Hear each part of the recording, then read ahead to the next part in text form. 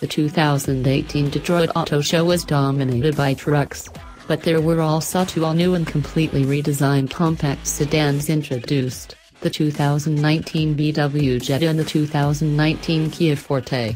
Follow their respective links to know more about each, but in short, both compacts are better positioned to steal potential customers away from the segment-leading 2018 Honda Civic.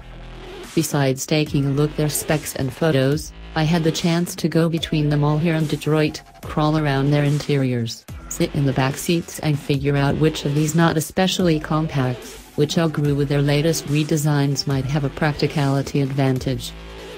Exterior design. There's honestly a little bit of the previous generation Jetta visible in the 2019 Forte profile, especially around the doors and greenhouse. The Jetta, meanwhile, has the same sort of radically swept back roofline as the Civic that's become all the rage throughout the automotive industry. The 2019 Jetta is also a little more visually interesting than the car it replaced, though neither the Jetta nor the Forte were as radically transformed as the Civic was 2 years ago.